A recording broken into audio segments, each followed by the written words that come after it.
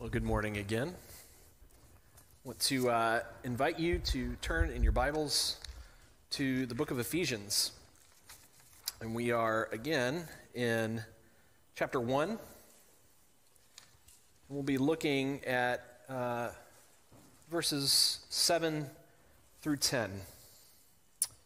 Now, before I read, I also want to encourage you just to remember that if you have questions about the Christian faith, anything that you've always wanted to know or just haven't been willing to ask, I want you to feel free to write into our Q&A address. Our Q&A phone number is on the screen. And I'll take about 5 to 7 minutes to answer anonymous questions about Christianity, about the sermon this morning, whatever's really on your heart about it. And again, nobody will know who asks it, but we want people to feel free to ask those questions, questions of doubt, all kinds. But please be willing to do that as well.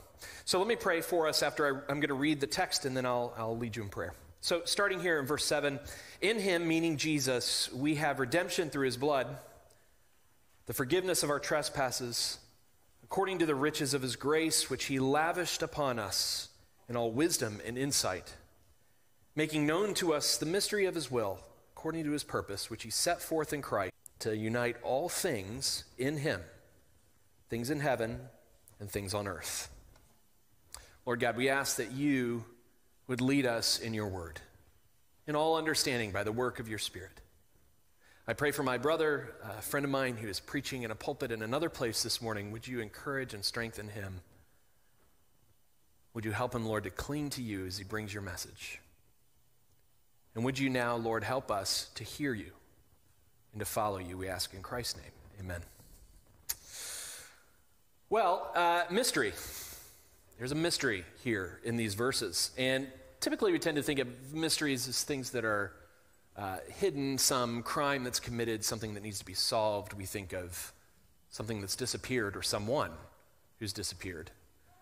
But in the Bible, mysteries hit a little different. They aren't about the thing which has disappeared, but the thing which has appeared.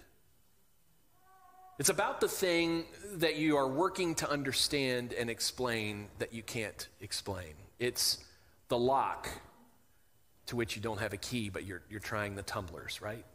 I think of ant farms. Sounds like you're great, non sequitur, but let me explain. I think of ant farms. Here's why. They have this little closed system. And they also have a mystery, and that mystery is that try as they might, tunneling through, doing everything that they do, they can't escape. They will bump up against the reality that there is glass that kind of holds them in. That is the idea of mystery as the Bible describes it, a thing which is evident and yet hidden. That's hard to understand. And in the text, we're going to see that this morning, that there is this closed system, this hard thing to get, and how are we to understand it? Now, this isn't just kind of a metaphysical question. All of us deal in some kind of mystery, something that we feel we can't overcome, some reality that's right in front of us, and we can't move past it. Whether you're a scientist or whatever, or whether you're just a person that likes to party because you can't figure out what to do with your life. Albert Camus wrote a book called The Fall, which is devastating in many ways, but it really has a keen insight to the human heart. And he describes a bit of a mystery for one of the characters in it. And I just want to read to you what he writes about this process of trying to understand and unravel the mystery. It says, I was at ease in everything, to be sure, but at the same time satisfied with nothing. Each joy made me desire another. On occasion, I danced for nights on end, ever madder about people and life. At times, late on those nights when the dancing, the slight intoxication, my wild enthusiasm, everyone's violent unrestraint would fill me with a tired and overwhelmed rapture. It would seem to me, at the breaking point of fatigue and for a second's flash, that at last I understood the secret. Until the music stopped and the lights went out. Later on, he talks about partying for nights on end and waking with the bitter taste of the mortal state. That desiring to pursue what will most make you happy? What will unlock life for you? All of us to some degree face that challenge, whether you're a Christian or not, whether you're a believer this morning or a skeptic. That it's evident that life isn't going to unfold in all the ways you want it to. You are challenged. And here Paul says that there's an even bigger kind of mystery, and that mystery begins to be understood by a kind of wisdom, by a way of living. That Christians have a skill that we'll talk about in a minute. And that skill comes from our redemption. That it somehow accomplishes a way for us to understand the greatest of all mysteries. So this morning we're going to talk about what that wisdom looks like and how it relates to this great mystery that Paul is talking about. We'll talk about this redeemed kind of wisdom that is overall. We'll also hear about the way in which it's under all. And we'll also hear about the way in which it joins all. So over and under and joining all things. So first, verses 6 through 8, you have this kind of point at which there's this truth that is above all things. He begins here in verse 7, in him, in Christ, again, that's the theme you're going to hit again and again. In him, we, us, together, have redemption through his blood, the forgiveness of our trespasses, right? If you're used to the kind of King James language in the Lord's Prayer, you've said trespasses before, and here's where that really comes from, that idea of walking wrongly, okay? We have this, he says. In him we have this redemption.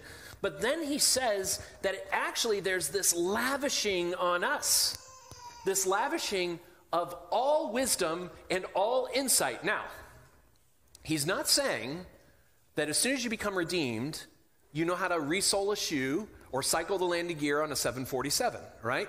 That's not what he's saying. That's not what he's saying. He's not saying that you suddenly have everything, every piece of knowledge kind of in your brain. That's not what he's saying. He's saying that this wisdom that we receive by being redeemed, by understanding our redemption, is at the root of all of life. That the skill of being a redeemed woman or man is at the heart of living the right kind of life. Now, you might wonder, okay, in wisdom in the scriptures, we're not talking about knowledge necessarily. We're talking about skill. Everywhere in the Bible, Old Testament, New Testament, when you read the word wisdom, it is a skill for godly living, okay? Not just a skill to show off, like, hey, I can juggle, but a skill for godly living, not knowledge about God that you then use to be arrogant and break people, but knowledge about God and redemption that you then use to unravel the great mystery of God in the world. Wisdom is skill for godly living. And this skill rises out of our salvation. John Frame, the theologian, he puts it this way. He says, the whole word applies to the whole world. Be a student of the scriptures, of your redemption, of the story from beginning to end. Yes, do not let go of your Old Testament, nor of the wisdom literature, nor of the apocalyptic literature, nor of the minor or major prophets, the epistles, the gospels, all of it, beautiful and part of the building up, the wisdom that allows us to then be invested in all of life. This was Frame's point. All of it comes through this redemption, this wisdom that helps us to live properly. Now, the challenge that Paul's making here is to say that wisdom about redemption is overall. It is the dominating feature of your life. In other words, what you're saying is that my redemption in Christ is the central feature of how I live and who I am. Now that is quite a challenging statement. That your and my redemption is the central feature. Not having kids. I'm sorry. Not being married to the most wonderful spouse ever. Not being the chairman of the board. not being the youngest CEO to ever CEO, not having kids that get into a good school, living on a safe street, whatever it is. But redemption supplies this wisdom that is overall. And now it only makes sense. If your soul is saved through this redemption, it has to have some importance beyond just like the metaphysical, religious world that you live in, okay? It has to be more important than that. And as a matter of fact, that's kind of the testimony of the last 2,000 years, that redemption coming out into the world has actually changed everything. Everything. It's actually the underpinnings. Our society now, our morality as a community, not all of it, but the stuff that says, hey, learning things is good, and the arts are beautiful, and you should do things well for the sake of others, and the poor and the hurting should be lifted up and cared for. Those kind of what we call secular liberal identities, those things first arose from Christians living wisely. Let me give you a couple of quotes. Christian Smith, who's a philosophy professor at the University of Notre Dame, says this: modern sensibilities about love and human rights are riding on the continued currents of some millennia of a cultural inheritance powerfully influenced by Christianity and Judaism. That's what makes these ideals make sense to you. Think about that. If I worry about anything, I worry about this, he says. These moral ideals, loving your neighbor, honoring her human rights, regardless of who they are or where they are, make sense to us now. But if they're based on the cultural inheritance of religion, will these morals make sense to our grandchildren? Beyond that, professor of pediatrics at the University of Pennsylvania, who, as far as I know, isn't a believer, but came to an understanding and an appreciation for Christian morality, here's what he says about it. Independent of whether you believe in the existence of God, you have to be impressed. I love that. You have to be impressed. Leonard Cohen said that once about Jesus too, which I love. You have to be impressed with the man described as Jesus of Nazareth. At the time of Jesus' life, around 4 BC to 30 AD, child abuse, as noted by one historian, was the crying vice of the Roman Empire. Infanticide was common. Abandonment was common. Hippocrates never mentioned children. Those of you who have taken the Hippocratic Oath, Hippocrates never mentions children. That's because children were property, no different than slaves. But Jesus stood up for children, cared about them, and when those around him typically didn't. This is the impact of redeemed wisdom, a people who are at work in God's world, who have been impacted by their salvation. But here's the thing. It has to be overall. It has to influence everything. It can't be, as you know, C.S. Lewis has said, only moderately important. It has to be more than that. And I'll even put it this way. The first danger to the church, many of us think this regularly, and I understand it, because we want the church to succeed. The church is an institution, and so we often worry about pressure from outside, right?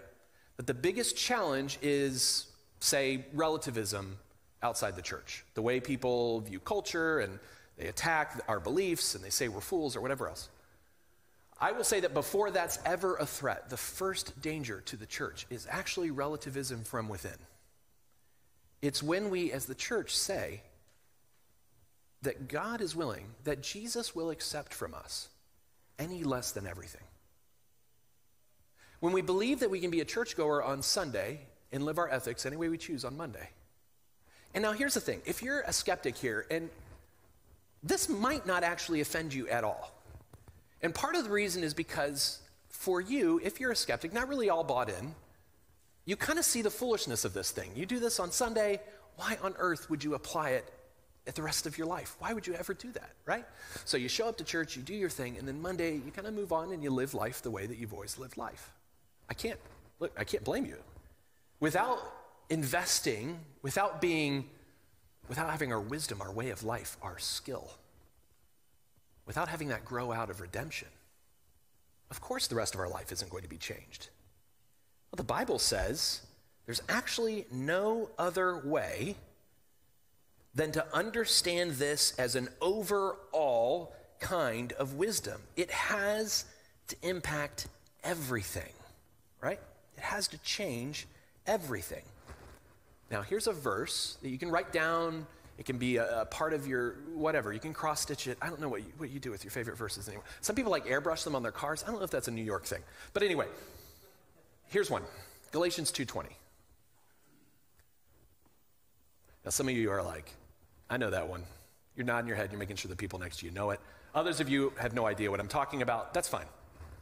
We printed it for you in the notes in the bulletin, right? But here it is also. Galatians 2:20. This is the most rational application of the Christian truth of redemption. Most rational. I have been crucified with Christ, he says. It's no longer I who live, but Christ who lives in me. And the life I now live in the flesh, I live by faith in the Son of God, who loved me and gave himself up for me. This is an entirely consistent view of what redemption should do to us. It doesn't make sense to say, I have been impressed with Christ. He impresses me. That Jesus who died for me, worth considering. It doesn't make sense to say, I'm inspired even by Christ. I'll bet Charles and I, one of the last things that we really know what to do with is when someone says, boy, that was very worshipful today. Right? I don't know what that means. I was very inspired. Okay. Are you ready to run through the wall and follow Jesus wherever he leads you? Now, that's the good feedback. That's what we want to know. That's what I need to hear for my own good. I need to be willing to do that. God help us if we're just looking to be inspired or fill the tank a little bit this morning. This is, as I've said before, a sanctified carjacking when you show up at worship. This truth is not casual. It overwhelms everything, as Galatians 2 tells us. It must be over all. It has to be over all. So in that regard, let me just encourage you. This is an aside. If you have atheist or agnostic friends, good for you. Not just because it's great to be able to have communication about the gospel and give you a chance to evangelize, but also because they kind of keep you honest a little bit. They'll keep you honest. They'll force you to evaluate the message that you're sending in the way that you're living life.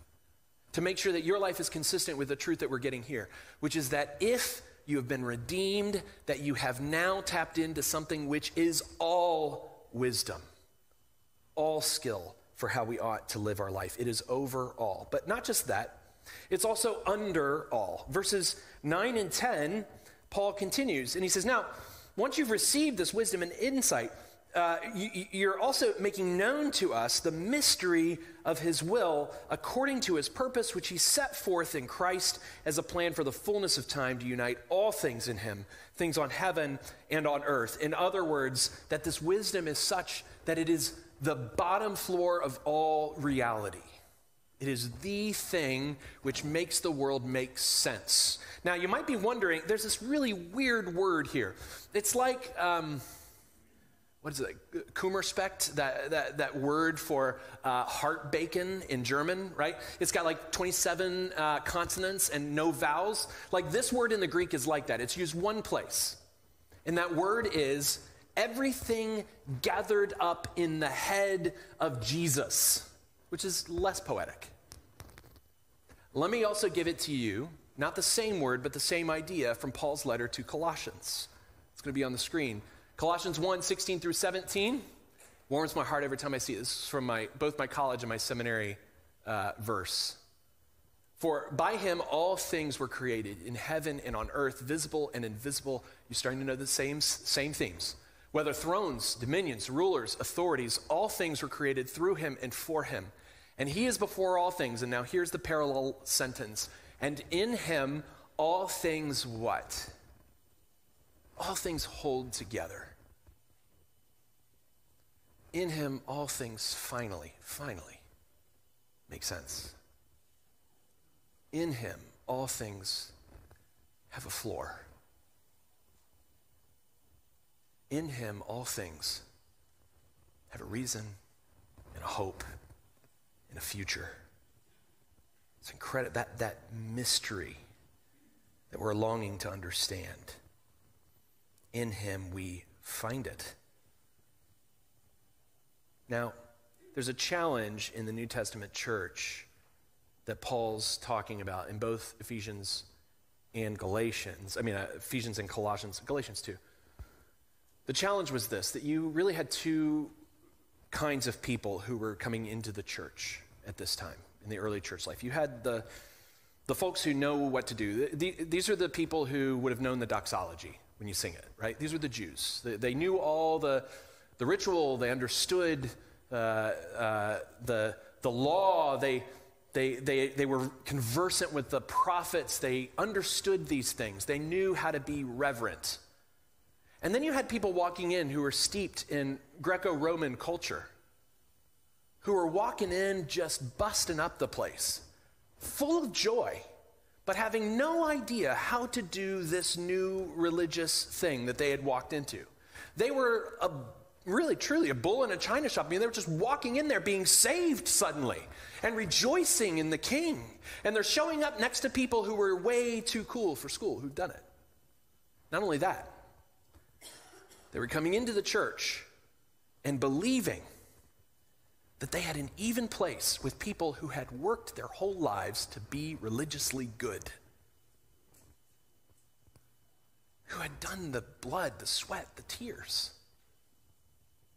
who had followed the commands for the most part. And here are these people showing up, probably like, showing up at a wedding. You're not properly dressed. You don't know. You've never been to one of these things. You're coming in, they're worshiping God. You want to worship God. You think everybody's happy about it. And then suddenly the Jews and the Judaizers are saying, until you become like us, you can't follow him. You can't be his. And Paul knows that this is such a serious challenge that the church has to address it at almost every turn. And not only is it a big challenge in this way, but it's also a big challenge beyond the Jewish and Gentile idea, right? You've got the Jew, and then you've got the Gentile, which is everybody who's not Jewish, the nations, the so-ons, the other peoples, okay?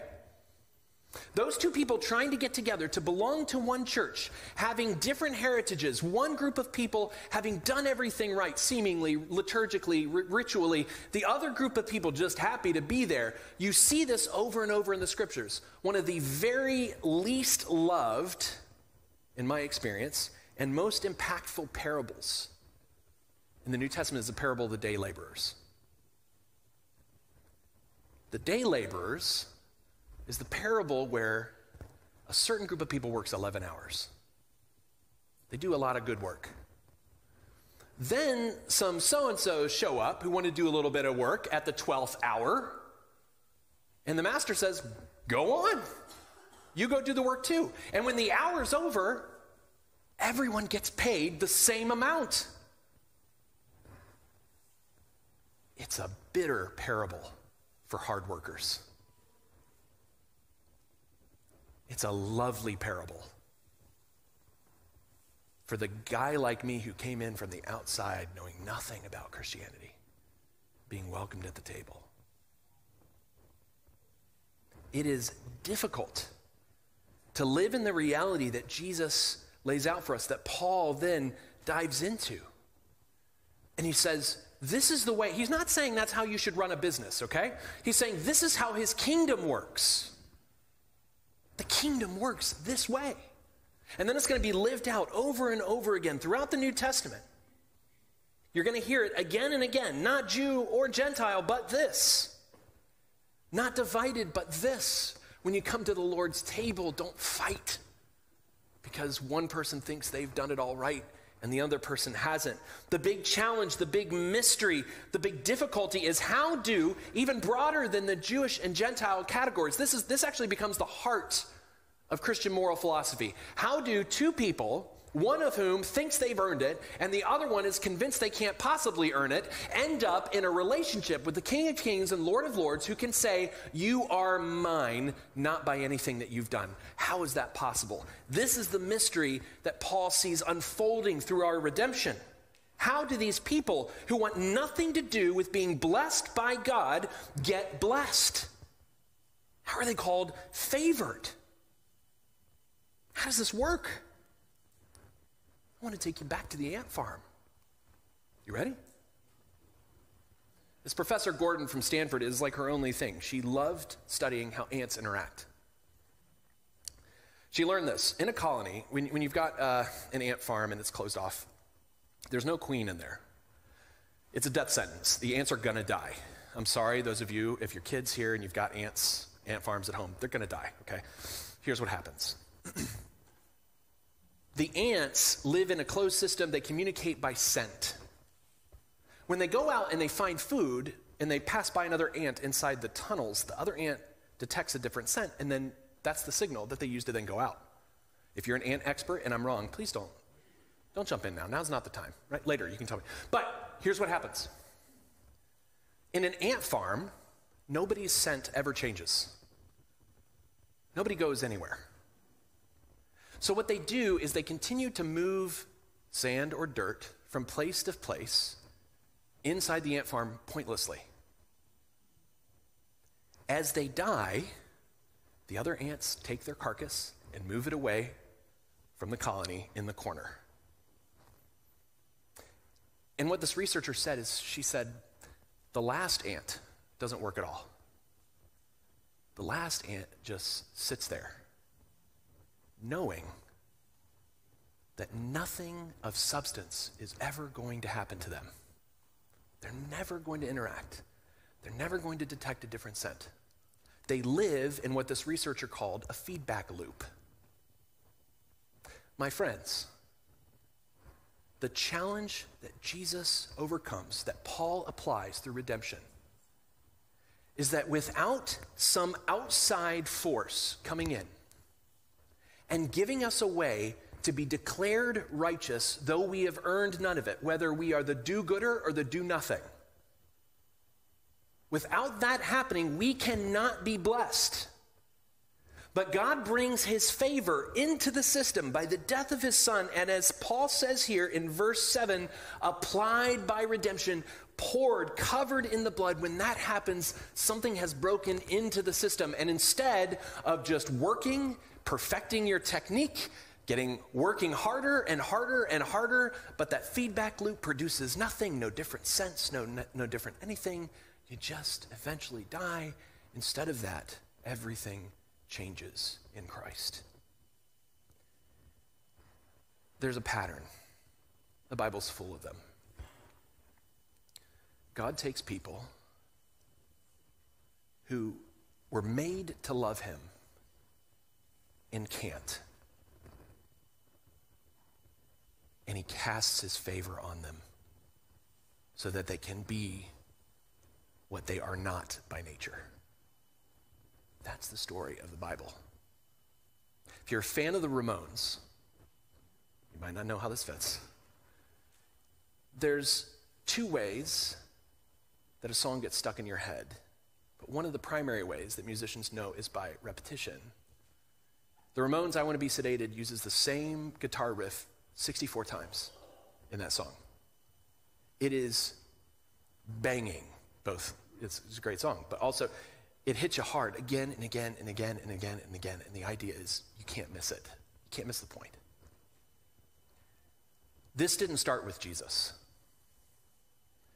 In the Old Testament, God's people were given two very important messages. The first was the Shema. If you've ever heard of it, you shall love the Lord your God with all your heart, with all your soul, with all your strength. You've heard this before. There's a second message, the blessing, the Aaronic blessing that was given to God's people regularly. You will hear it this morning when we close the service, which is this: the Lord bless you and keep you, cause his face to shine upon you and be gracious to you. The oldest priestly blessing. The mystery is, how do people, deeply flawed, who can't possibly love the Lord your God with all your heart, your soul, and your strength, also get called the people who bear God's favor? Now I want you to consider this. There were times when they heard both of those things. And when they heard them, they were covered in blood. Part of their priestly temple experience was to have the priest take and sprinkle the blood on them to signify their forgiveness. So they would stand there together, full of all that they couldn't do on their own, okay? as messed up as you and I will ever be, they were not more righteous than us. At heart, they were human beings. Standing there, being told that they were created for this love relationship, knowing that they're spiritually adulterous. And hammer and anvil again and again and again. By the blood. By the blood. That's how. By redemption. Promised and will be fulfilled in Jesus. They were told constantly, by the blood of the coming Messiah, you will be my people. You will bear my favor. It's incredibly powerful. It is the primary message that the Christian church has to give in the world. It is the key that fits into the tumbler of mystery by which all the little tumblers fall and the door opens. This is how it happens. This is the beautiful, beautiful truth of the gospel. Without something like that, without the blood of Christ, all we're doing is moving sand.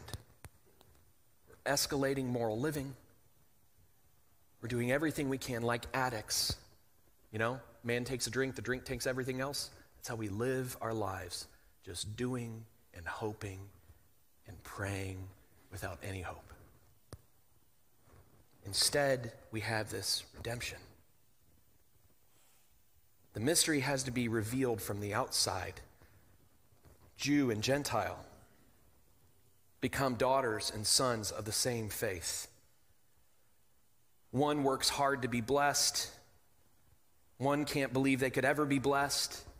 And yet they're equal parts, equal partners in grace through Christ. Man, that can only happen through the gospel. That's it. So the question is, if that's true, and that's the only way that we can be delivered from that feedback loop, eating never full, working never accomplished, right? Partying never free. The only way to be freed from that is in Christ. The question is, what happens next? What happens next is that wisdom, that way of life, that skill, being schooled in our redemption, changing our hearts, making us more gracious, more obedient to Christ, it also makes us more enthusiastic about being a part of the mending of a broken world. That last part, joining together, things on earth, things in heaven. That message of reconciliation, not just in Colossians, Ephesians, Galatians, Hebrews has a very prominent statement about the same thing. So the question is, what does it look like when the church becomes that community, right? Pardon me, I'm fired up about this because this picture of the church is the hope that's going to carry us all the way through this book. Now, I'm warning you, this is an illustration that I'm sure you've heard. It's like whatever Lord of the Rings thing. Aslan is something, I don't know, whatever. Yeah, I'm sure you've heard this, okay? It's okay.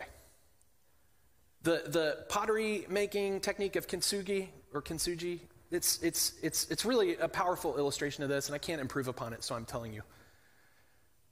Some people do this intentionally, but at any rate, what happens is that you have these broken pieces of pottery. It dates back to the 15th century, and what would happen is they would take the broken pieces, and they would take a resin that they would use to mend the pottery, right? So you imagine you got the broken pieces, you got the resin you'd use to fix it, and they would mix that in with gold powder.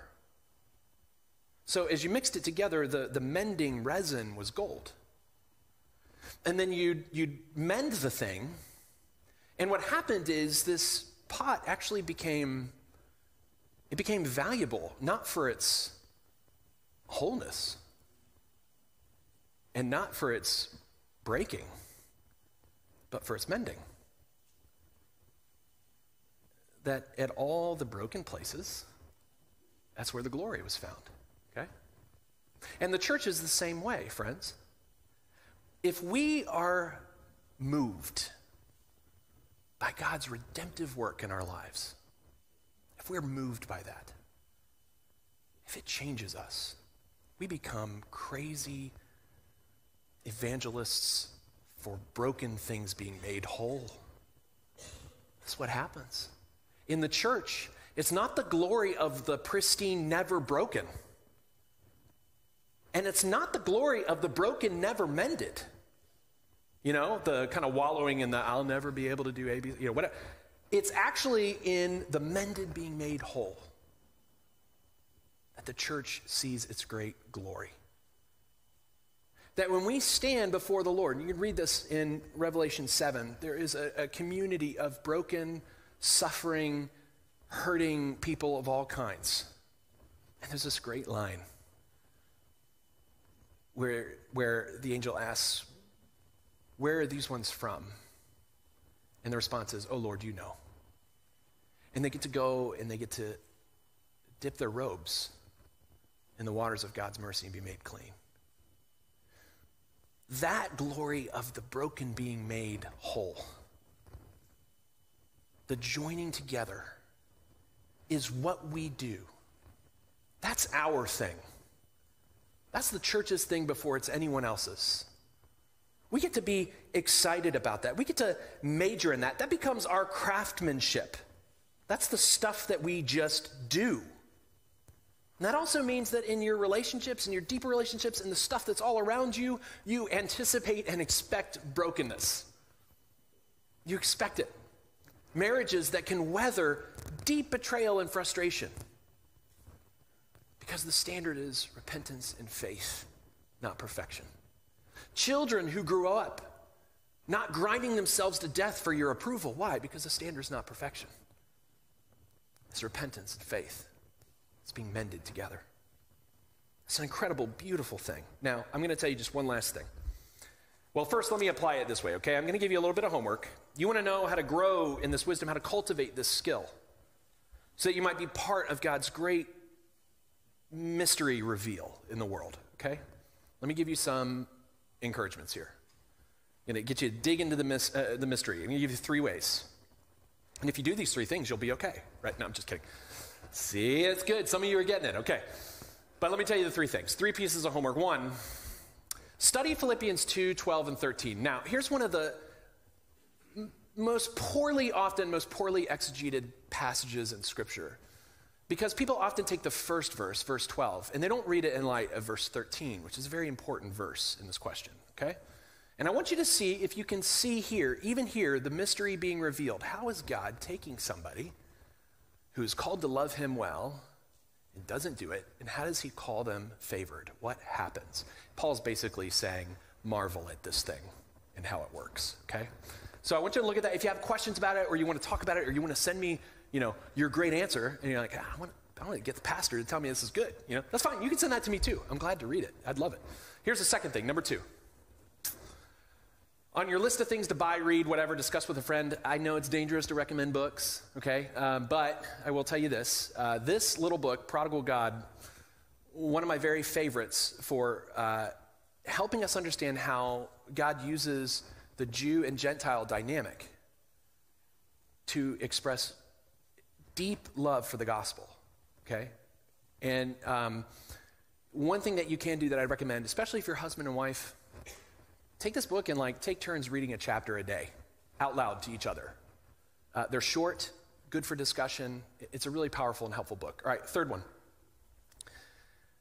We have to get better. Now, this is a technique thing, kind of, right?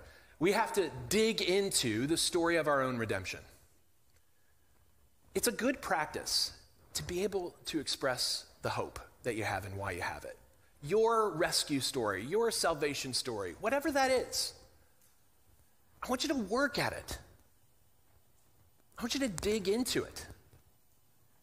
And recognize when you dig into it that it's so beautiful that all wisdom grows from that and affects all of life. That's where to start, okay? Dig into that history, that story, and be able to tell it, be able to express it. And if you get to a point where you're like, I really don't know how to answer that. I'm not even sure I could point to something. I don't want you to feel, panicked about that, okay? I want you to feel free to reach out. You want to talk about it some more? I'd love to sit down and talk with you more about that. I'm sure our elders, our deacons, our deaconesses would love to sit down and hear your story and talk to you about it, okay? All right, so just 3 things. Now, I'm gonna end here. This whole joining together of heaven and earth, I had a really great opportunity to see this in action about 2 weeks ago. So many of you know Don Cameron, who is one of the first elders of this church.